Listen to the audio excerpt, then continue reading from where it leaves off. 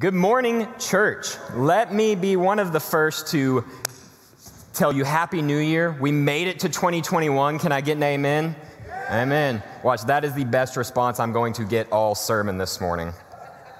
In all seriousness, though, we all know, right, the temptation around New Year's Day, we've already touched upon it, right, is to cast vision, right? It's to pick out big goals, to pick something to strive towards next year. I mean, we all do it, right? We pick out, we're all looking for a quick fix. We all pick out whatever we think is the biggest problem in our life, and we set out to eliminate it, right? Thinking that if we can fix this one thing, then maybe we're going to finally be satisfied with our life. I mean, we all do it, right? Think of your resolution last year. How did it turn out? If we're being honest, probably not great. Right? Some statistics show that about 90% of the New Year's resolutions fail. And the majority of those fail by the second week in February. And so if we're being honest, it seems like every year falls short of the expectations we set for it. Either we don't achieve what we set out to achieve, or we do, but it doesn't really bring the satisfaction that we think it's going to bring. But let me not disillusion you this morning. This is about more than just a New Year's resolution. I'm not going to sit up here and dog New Year's resolutions all sermon, but as a people, we're more prosperous than ever, right? The average American today enjoys a lifestyle, a way of living that the wealthiest of Americans 200 years ago could never have imagined. Yet as prosperity has increased, so has things such as depression, suicide, almost in sync, in fact. In fact, some estimate that there are roughly 10 times as many diagnosed cases of depression as there were 50 years ago. And according to polls this year, right, 2020, this year, Americans' mental health has dropped to an all-time low. We're a society of unfulfilled, unsatisfied, depressed people. And the reason I bring all of this up this morning is that this new year, more than ever, everybody's looking for a quick fix, right? Maybe it's the vaccine, right? We're going to get these vaccines and then everything's going to go back to normal. COVID's just going to go away. Maybe it's the elections falling a certain way. Oh, so-and-so is going to get in office. So-and-so is going to have power over Congress, and we'll all be good. Maybe it's just the calendar year changing, right? But we're going to see this morning that if we're looking for a quick fix, we're looking for the wrong thing in the wrong place. And so if you would, flip to Ecclesiastes chapter 1 for me. It's just 2 books after Psalms. That's where we're going to be this morning. And God is going to use Solomon. In his word, he's going to use Solomon to show us that very truth, that there's no quick fix for our lack of contentment. And so for some background, the book of Ecclesiastes is written by King Solomon, right? And as you may know, King Solomon is the dude who God gave wisdom. Right, he's extremely wise, extremely wealthy, extremely successful, right? One of the richest men in the world at the time, had 400 wives, 700 concubines. As you may know that he had all of these things, but what you may not know is that towards the end of his life, he fell away from God and into idolatry. And this book was written towards the end of his life, when he was far from God. And the topic of this book is one that many of us have probably tossed around in our mind before. What's the meaning of life? What's the point? Specifically, life here on earth, because remember, Solomon is far away from God. He doesn't have an eternal perspective. He doesn't see heaven. And at the end of his search, he sets out in this book to find what is the point. And he goes through all of these things, right? And he explains how he tried everything that the world has to offer, yet at the end of his search, it's all meaningless. It's all pointless. And we as readers can see that he was looking in the wrong place the entire time. And so if you would, join with me in Ecclesiastes 1, verses 1 through 11, and he's going to set up the thesis, the point of the rest of the book to follow. Read with me. The words of the teacher, son of David, king in Jerusalem. Meaningless, meaningless, says the teacher. Utterly meaningless. Everything is meaningless. What do people gain from all their labors at which they toil under the sun? Generations come and generations go, but the earth remains forever. The sun rises, the sun sets, and hurries back to where it rises. The wind blows to the south and turns to the north. Round and round it goes, ever returning on its course. All streams flow into the sea, yet the sea is never full. To the place where the streams come from, there they return again. All things are wearisome, more than one can say. The eye is never enough of seeing, nor the ear its fill of hearing. What has been will be again. What has been done will be done again. There is nothing new under the sun.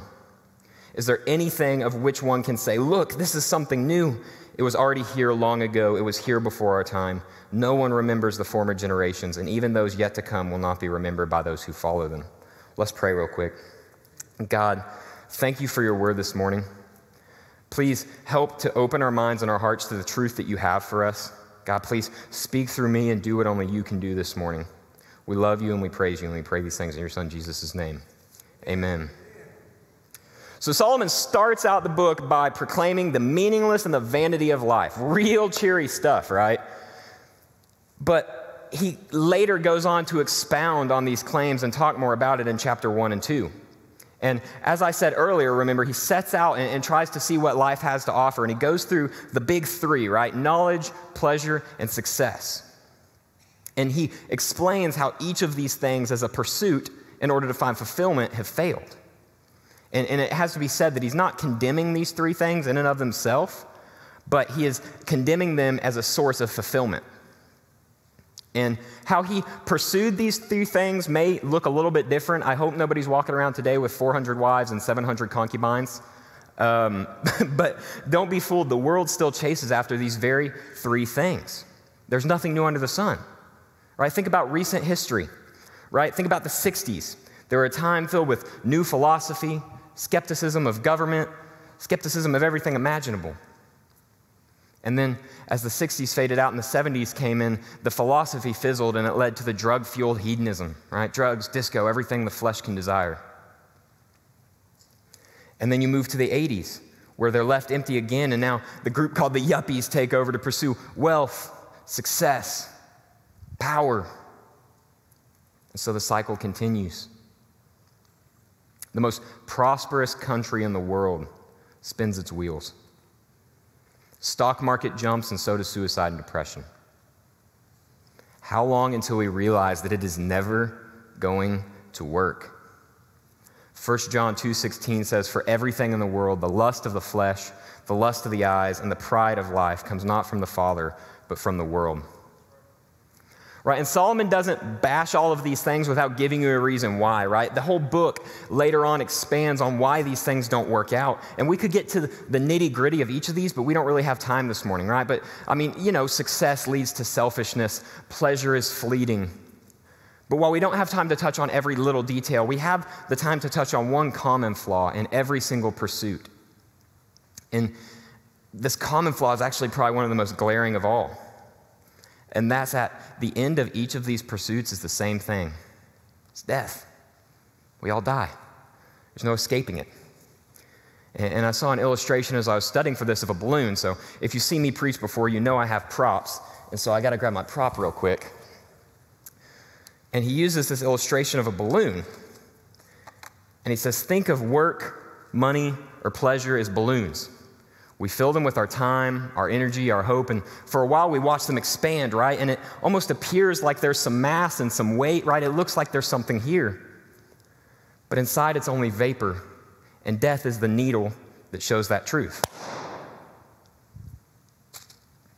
And see, without understanding that, we assume that the reason we're unsatisfied is because we haven't arrived yet. We think we're going to be happy if we can just reach that goal we set for ourselves.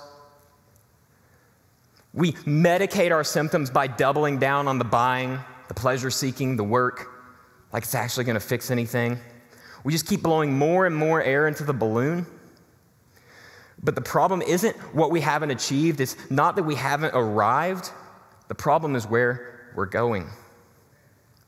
So sure, we can live it up, make all the money we want, gather all the knowledge, but it won't change a single thing about how your life on earth comes to a close. It's all just a balloon bound to pop. And so Solomon's answer in Ecclesiastes to this conundrum is to find contentment in life. Right? And so if you follow along in chapter 2, verse 22 through 25, it says, "What do people get for all the toil and anxious striving with which they labor under the sun?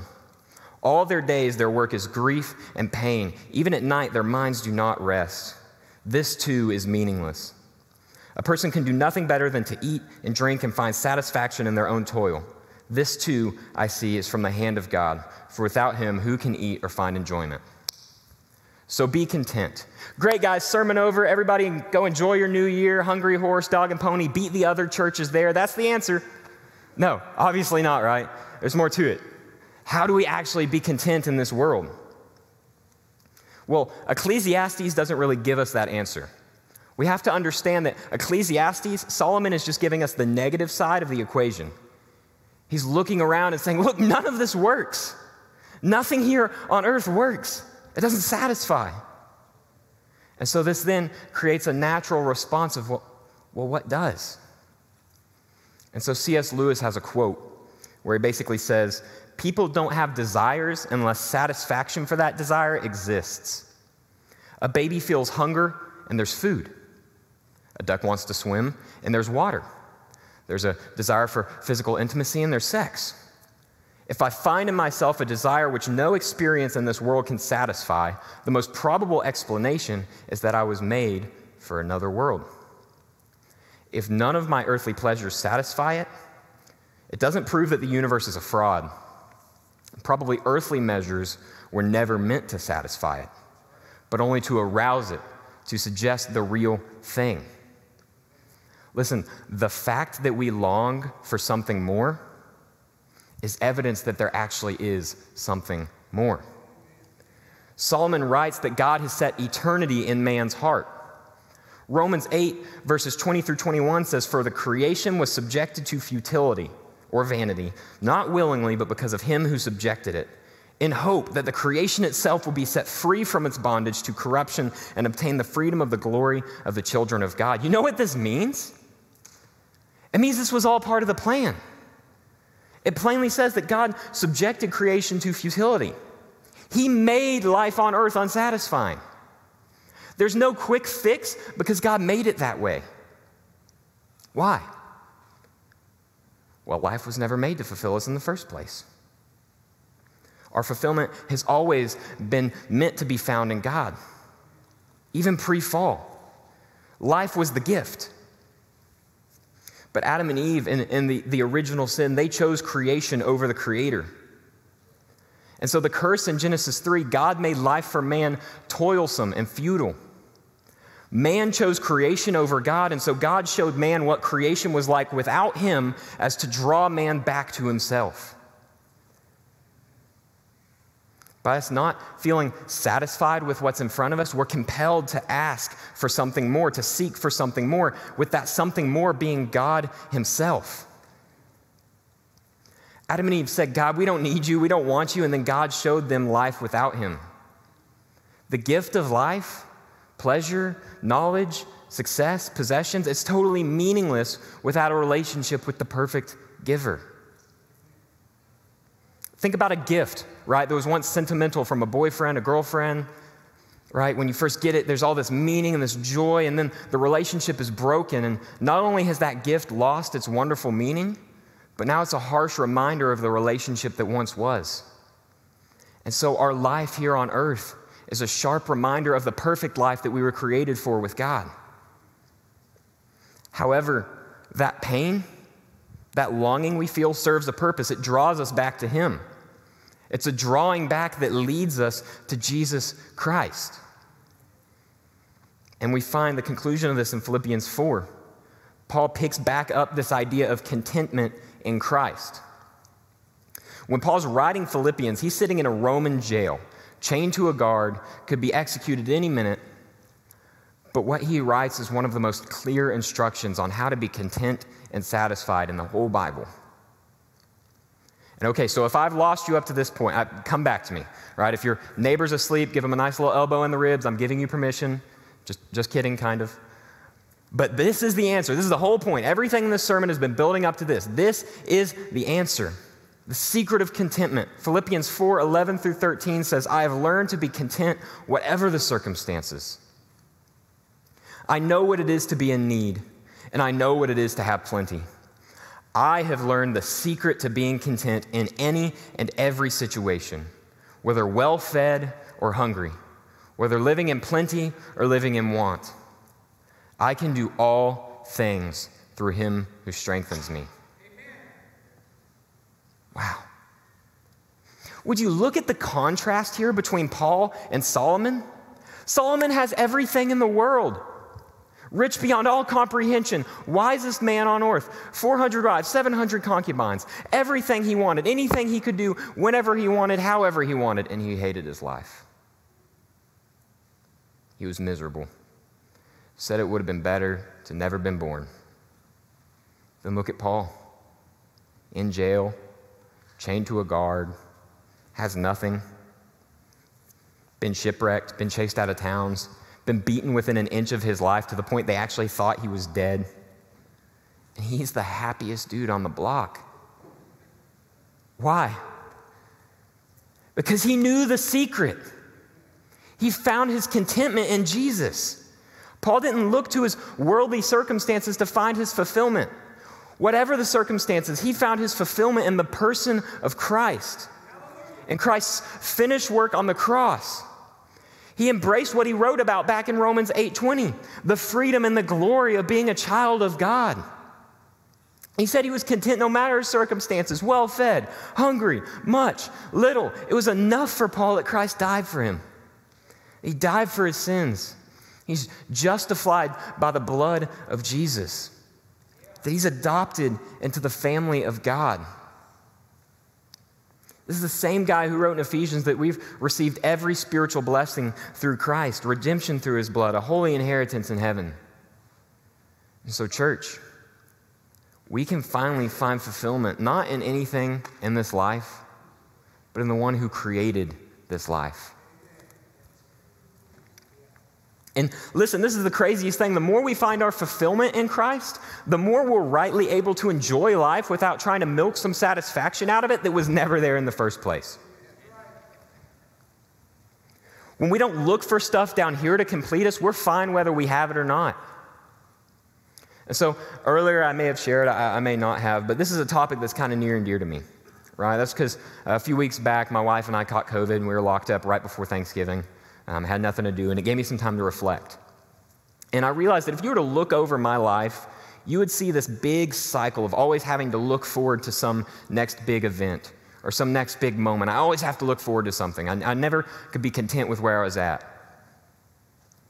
You know, as a kid, it could be something as simple as like a vacation or going to my grandparents' house. And as a teenager, it's summer, it's football season, college. It always changed, but it's always the same. Even this past year, it was my wife and I, we were graduating college. We were supposed to get married, this real cool venue, this awesome cruise for a honeymoon, right? And then we were moving here. And of course, that's the year it all came crashing down, right? And it was all great, but nothing went according to plan. Everything looked different. And as I was sitting there locked up, I just felt God showing me the foolishness of my need to always have to strive towards something. It's like he told me, Garrett, am I not enough? Is it not enough to just sit here and rest in the fact that I died for you? It's like a revelation. And now obviously we're back to doing things, right? At some level of normalcy, but my perspective has changed, and I'm thankful God allows me to have plans, allows me to look forward to things, but I realize even if he doesn't, I'm good. And listen, this is just me. But this is true for all of us. We all have some sort of thing we're striving towards, but all of us can just rest in the fact that we are Christ's. This is true of all believers. Our contentment doesn't change no matter the circumstances. So what do we do with this? Right? How do we actually put this into practice? Well, let me start with this, and I hope I don't, actually kind of do hope I step on some toes, because I know this stepped on my toes. If you weren't content in 2020, you're not going to magically be content in 2021. None's going to change. Your marriage struggled because you had to spend a lot of time together. Still married, same person. Anxious about world events. It ain't slowing down anytime soon.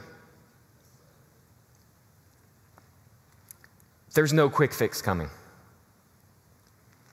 Quick fixes don't fill the void. They don't solve the problem. And listen, I'm not sitting here saying that we shouldn't try to improve things in our life. Listen, go lose that weight. Go get that promotion. Go kick that bad habit. Those can be good things. They aren't bad, but they won't fix your life. They aren't the answer. The answer is the person of Jesus Christ. Amen. And I understand that some of you are sitting there going, sure, okay, so you're telling me to just wake up and decide that I'm content? Sure.